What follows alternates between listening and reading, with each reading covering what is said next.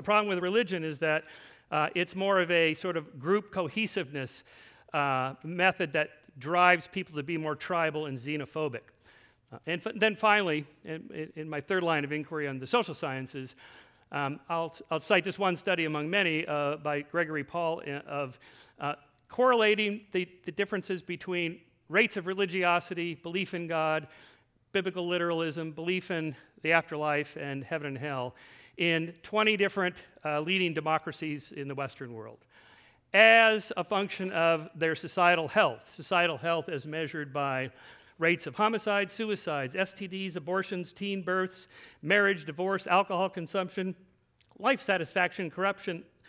indices, adjusted per capita income, income inequality, poverty, employment levels, incarceration, life expectancy, and so on.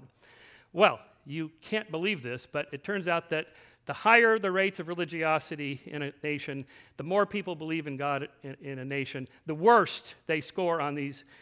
indices of societal health. And America stands out by far with no one even a close second as the most religious of the Western democracies and the worst on all of these. We have the highest homicide rates, suicide rates, teen STD rates, pregnancy rates,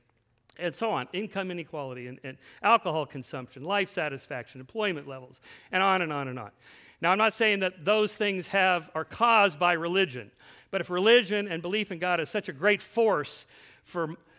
driving moral progress, how come it fails so abysmally here and every other nation where religiosity and belief in God is high?